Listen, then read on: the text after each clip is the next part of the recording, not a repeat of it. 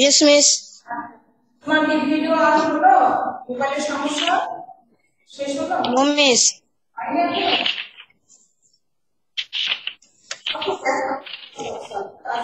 ঠিক আছে, তাহলে শোনো, রাতের বলে এবার বেগম রোকেয়া।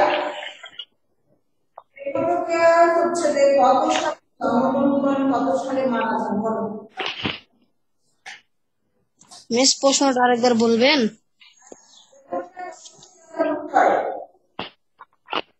মিস, আমি শুনতে পাচ্ছি না। বেগম রোকেয়া। মিস, আবার বলবেন? বেগম রোকেয়া কত সালে জন্মগ্রহণ করেন? মিস, বেগম রোকেয়া 1980 সালে জন্মগ্রহণ করেন। 80 সালে? ম্যাম 1880। ও ম্যাম 1880 সালে। এই তো সমস্যা, হুট করে আমরা 1980 সাল থাকতে যতটা খেয়ালই করি না, আমাদের মানে অভ্যাস হয়ে গেছে। ঠিক আছে? আচ্ছা, এটা কি নাম বলো তো? আমি এটা নাম বুঝতে পারি না। গ্যালাক্সি J7, এটা কে? গ্যালাক্সি J7 ভিন গ্রহের লোক ম্যাম। হ্যাঁ, ভিন গ্রহে। আচ্ছা, তারপরে এখন বলো, মাহি বলো 101 রোগ Mahi. Yes ma'am. Yes ma'am. Begum Rokeya ইংরেজি শিখেন কার কাছে? ম্যাম বড় ভাই ম্যাম তার বড় ভাই ইব্রাহিমের সাবেরের কাছে। ম্যাম আপনি তো মাহিন মাহমুদের কাছে জিজ্ঞেস করেন নাই। মাহিন 200 রোল 1 রোল বলে। এক না ম্যাম 201। ম্যাম আমার কাছে জিজ্ঞেস করেছে। বাংলা প্রথম পত্র হলেই হচ্ছে ম্যাডাম নাইমানুল ম্যাডাম তিনি দেখিনি।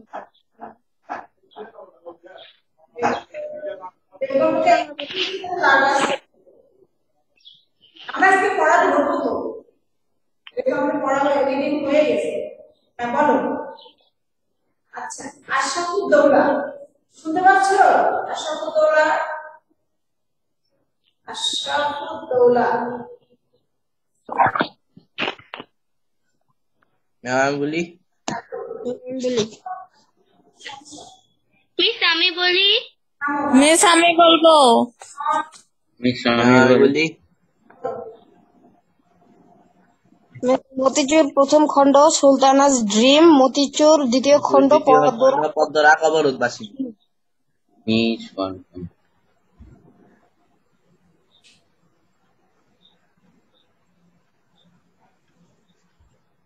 নাতাশা, নাতাশা শুনতে পাচ্ছ? ইয়েস ম্যাম শুনতে পাচ্ছি। আচ্ছা, নাতাশা, নাতাশা আচ্ছা গ্রন্থের নাম বলো। ম্যাম আরেকবার বলেন। বেগম রোকেয়ার 5টা গ্রন্থের নাম বলো। মতিচুরের প্রথম খণ্ড সুলতানাস ড্রিম, মতিচুরের দ্বিতীয় খণ্ড পদ্মা রাগ আর অবরোধবাসিনী। তুমি বলবো না মতিচুরে বলো না মতিচুর বললা, বলো কি বললা? মতিচুর সুন্দর করে উচ্চারণ করতে হবে। মতিচুর, মতিচুর। চুর বানানে দুর্গুকার আছে না রসুকার আছে? পরে দুর্গুকার। আর এরপরে পদ্মা রাগ, পদ্মা রাগ হবে বলো নাতাশা কি হবে? পদ্ম, পদ্মরা। রাগ। আচ্ছা, এবার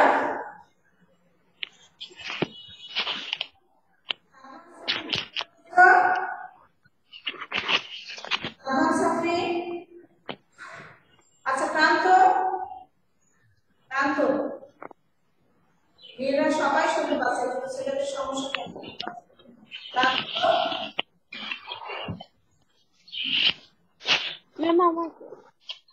ম্যাম শুনতে পাই না। প্রান্ত শুনতে পাচ্ছ? সমস্যা। প্রান্ত ইয়েস ম্যাম। কান তোকে বলেছিলাম, বুঝতে পারছেন না কি সমস্যা? ঠসা। আমি শুনতে পাই না। আমি শুনতে পাচ্ছি না। ঠসা একদম। আইন ভাষা বলছে মুত্তাকিন 201 মুত্তাকিন মুত্তাকিন ম্যাম আমি আবার নতুন নাম দিয়ে ঢুকলাম এখন। কি নাম তোমার? তৌকির। ম্যাম মোত্তাকিন ইসলাম মাহিন। আচ্ছা তা মাহিন দিছিলাম প্রথমে, এখন আবার মোত্তাকিন দিলাম। ঠিক আছে। আচ্ছা মাহি বলো বেগম রোকেয়া কত সালে জন্মগ্রহণ করেন, বাবার নাম, বাড়ি কোথায়, এই যে প্রথম খেলাটা আছে ওটা একটু বলো তো আমাকে, প্রথম খেলাটা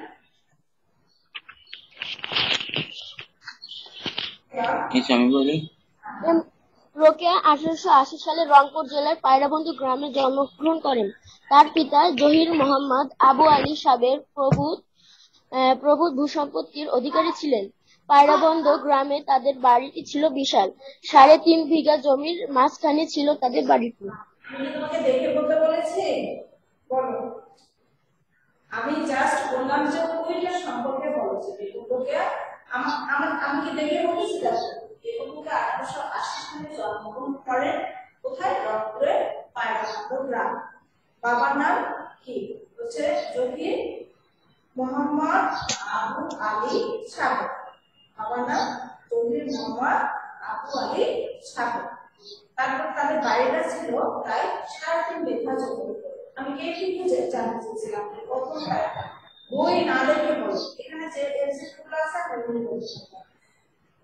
বেগম রোকেয়া 1880 সালে রংপুরের পায়রাবন্ধু গ্রামে জন্মগ্রহণ করেন। বাবা জহির মোহাম্মদ আবু আলী সাগর। তাদের যে বাড়িটা ছিল, তিনি বাবা অনেক সম্পদের মালিক ছিলেন। তাদের যে বাড়িটা ছিল প্রায় 3.5 বিঘা জমি। এই তো হয়ে গেল, বলা হলো না? বলো তো হলো। বেগম রোকেয়া যে সময় জন্মগ্রহণ করেন তখন এদের অবস্থা খুবই শোচনীয় ছিল। কঠিন পদাবস্থার মধ্যে মেয়েরা লেখাপড়ার তেমন সুযোগ ছিল না, শুধু আরবি আর ফার্সি পড়ালেখা করতে, তাছাড়া অন্য কোনো বাংলা ইংরেজি একেবারে মেয়েদেরকে পড়তে দেওয়া। তারপরে কি বেগম কিন্তু ছেলেরা নিয়েই লেখাপড়া করতো। বেগম রোকেয়ার কি দুই ভাই কলকাতার কোথায় পড়াশোনা করতো বলো তো? সেন্ট জেভিয়ার্স কলেজে। কলকাতার সেন্ট জেভিয়ার্স জেভিয়ার কলেজে উচ্চশিক্ষা লাভ করেন। Saint Xavier's college. তাহলে যদি বলে যে কোন কলেজে উচ্চশিক্ষা লাভ করে, কলকাতার Saint Xavier's college. Saint Xavier's college. এভিয়ার্স।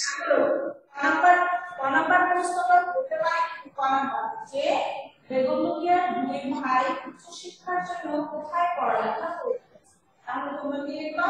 Saint Xavier's কলেজে, কলকাতার সেন্ট জেভিয়ার্স কলেজে। এখানে লিখতে হবে, বানানটা খেয়াল করবা। সেন্ট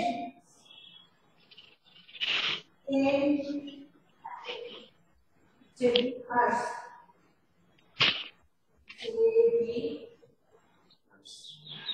আরেকটা কথা আমি বলি তোমাদের, লেখার সময় মনে হলো তোমরা লিখতেছো ঠিক আছে, কিন্তু লেখার সময় একটু এই যে দন্তান্ন লিখেছো তোমরা, দন্তান্নর উপরে মাত্রা দিতে হবে, ঠিক আছে ঠিক আছে, কিন্তু আমি যদি দন্তান্নর উপরে মাত্রা না দিই, আমি যদি এভাবে লিখি নাম, তোমার নাম কি, তাহলে কি এই বানানটা ঠিক হলো বলো তো? এই বানানটা ঠিক হলো? No miss. মূর্ধন্য হয়ে গেল, মূর্ধন্য হয়ে গেল, ঠিক আছে। তুমি দন্তস্বর করে মাত্রা দিলা না, দন্তস্বর করে মাত্রা অবশ্যই দিতে হবে, কিন্তু তুমি দিলে না, এটা মেনে নেব না, দেয়নি, ঠিক আছে। তারপর আমি নাম্বার দিলাম, তারপর কিন্তু যখনই তুমি এমন জায়গায় ভুল করবে যে বানানটাই চেঞ্জ করে গেল, মূর্ধন্য হবে না, নাম্বার কি মূর্ধন্য হয়? এখানে যখনই তুমি মাত্রা দেবা না, আমি একটু কথা বলে নেই এখানে।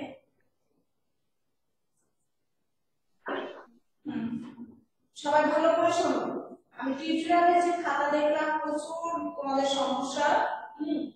এই যে নাম বানানে দন্তান্বয়ের উপরে মাত্রা দিলে তখন বানানটা সঠিক হবে। তুমি যদি মাত্রা না দাও, দুই একজনের খাতায় আমি দেখলাম যে কোনোটাই লেখায় কোনো মাত্রা ব্যবহার করে না। লেখায় তোমরা দুই চারজন আছে সে লেখায় কোনো মাত্রা ব্যবহার করে না। এখন মাত্রা যদি ব্যবহার না করো কিছু কিছু বানান চেঞ্জ হয়ে যায়। যে কথায় আমি বললাম যে দন্তাস্বরের উপরে মাত্রা দেওয়া ঠিক আছে, এটা মেনে নিলাম, কিন্তু যখনই তুমি এই দন্তের নাম লিখতে যাচ্ছ, এই নামের উপরে দন্তান্বয় মাত্রা দাও, তখন কিন্তু বানানটা ভুল হয়ে গেল। বানানটা কিন্তু ভুল হয়ে গেল, সেক্ষেত্রে কিন্তু আমার অবশ্যই আমি মার্কস কাটবো। এ কারণে কি করতে হবে, মাত্রার দিকে খেয়াল করতে হবে যে লেখার সময় অবশ্যই মাত্রা দিতে হবে। আমার কথা বুঝতে পারছো? আচ্ছা, এই যে ওয়ের উপরে মাত্রা, কেউ কেউ আছে ওয়ের উপরে মাত্রা টেনে দিয়েছে। মাত্রা কাবুলিওয়ালা, কাবুলিওয়ালা বাংলা লিখতে যায় কয়াকার বয়সু লয়সি, কাবুলি ওয়ালা একেবারে মাত্রা এভাবে টেনে দিয়ে লিখেছে ওয়ালা। বানানটা সঠিক হলো না ভুল? এবার তোমরাই বলো, তোমরাই বলো, থামো।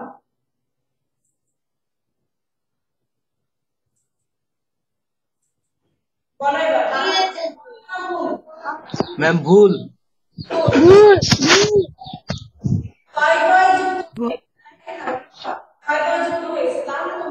ওই উপর ম্যাম মাত্রা হবে না। হ্যাঁ, এইভাবে লেখো, তাহলে কি এটা আমি ঠিক ঠিক দেব? হ্যাঁ, নাকি কোলা দেব? বলো বলো ম্যাম কেটে দিবেন।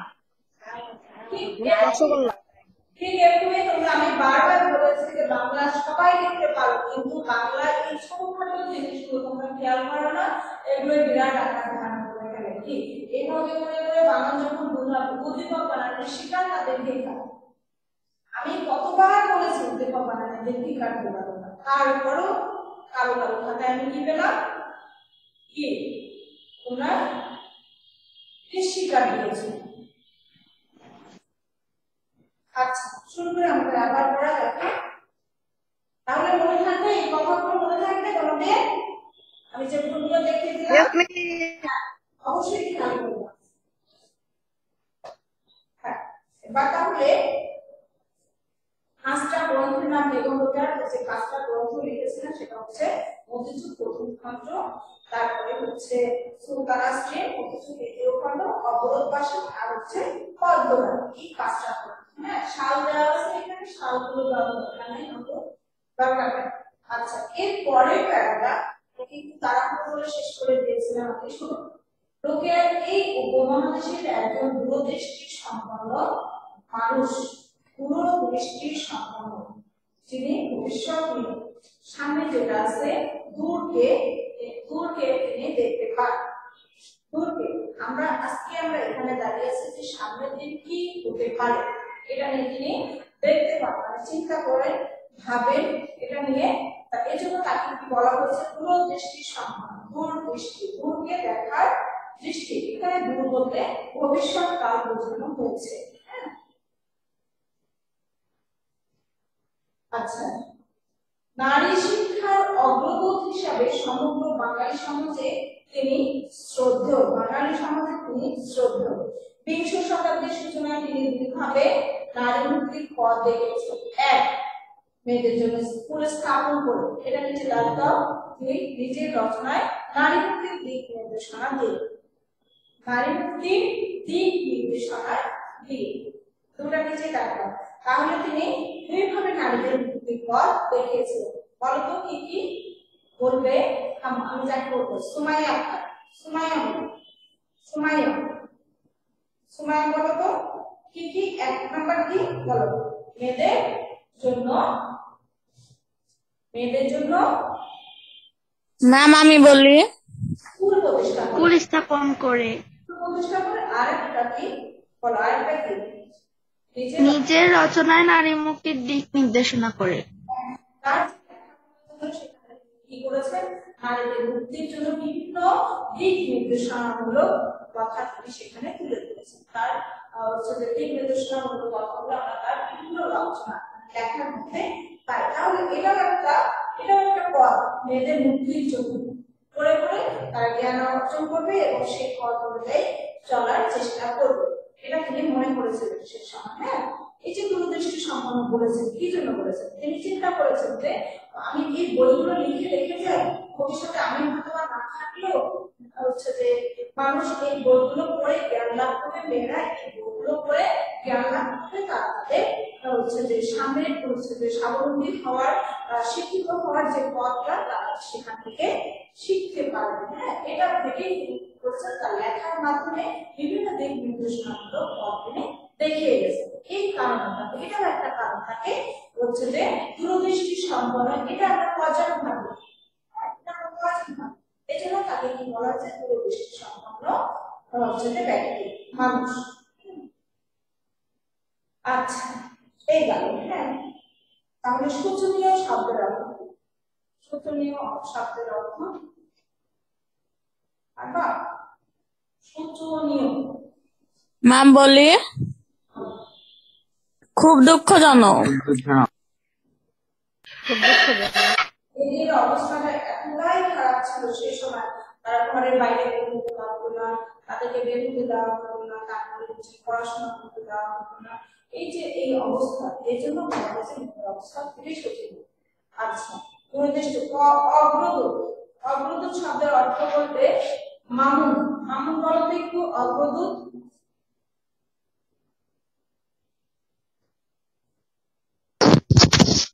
পথ প্রদর্শন। তিনি আমাদের পথ দেখিয়েছিলেন, স্বাবলম্বী শিক্ষিত হওয়ার। কে দেখিয়েছিলেন?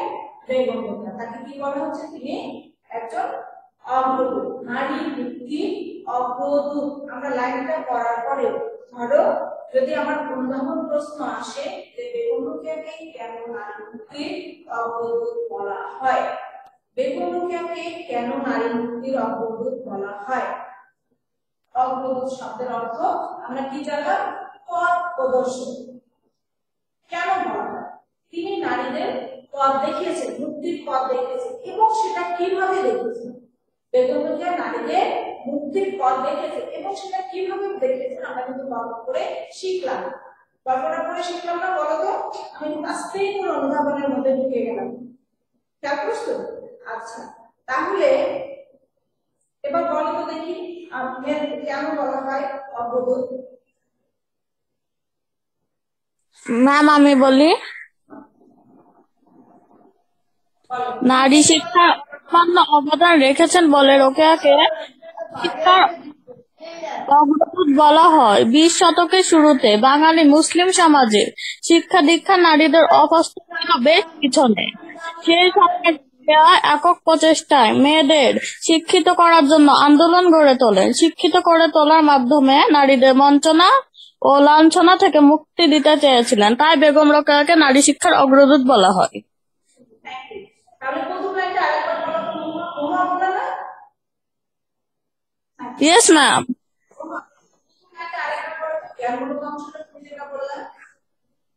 জি ম্যাম। প্রথম যে লাইনটা বললো, কেন বেগম রোকেয়াকে নারী মুক্তির অগ্রদূত বলা হয়েছে?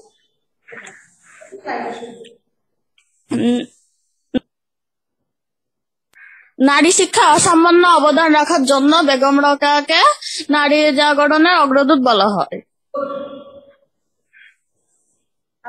আমরা ঠিক এভাবে নারী শিক্ষার অসামান্য অনেক অবদান রাখার জন্য, তারপরে প্রথম শব্দ, হ্যাঁ, অবদান রাখার জন্য বেগম রোকেয়াকে নারী কি বলা হয়েছে, অগ্রদূত বলা হয়েছে। তাহলে এই যে এই লাইনটা আমরা টিউটোরিয়াল পরীক্ষা আমাদের কি প্রশ্ন ছিল, রহমতকে কেন কারাবরণ করতে হয়েছিল? আমি একটু পিছনে টিউটোরিয়ালে জুড়ে দেই, আমরা জ্ঞানমূলক অংশটা লিখবো। সবাই লিখেছো, 2-4 জন লেখনি, 2-4 জন লেখনি এই জ্ঞানমূলক লাইনটা কি? অপরাধের কারণে তাকে কারাবরণ করতে হয়েছিল, এই অপরাধের কারণে তাকে কারাবরণ করতে হয়েছে। পরে আমরা ব্যাখ্যাটা করেছিলাম। তাহলে এই জ্ঞানযোগ অংশটা সবাই লেখার চেষ্টা করবো, অবশ্যই লেখার চেষ্টা করবো। সবাই লিখেছো, তারপরে কিছু কিছু স্টুডেন্ট বাদ দিয়ে দিয়েছে। আচ্ছা, এই গেল। তাহলে অনুধাবন আমরা সাবধান আমরা অনুধাবন প্রশ্ন আলোচনা করেই ফেললাম।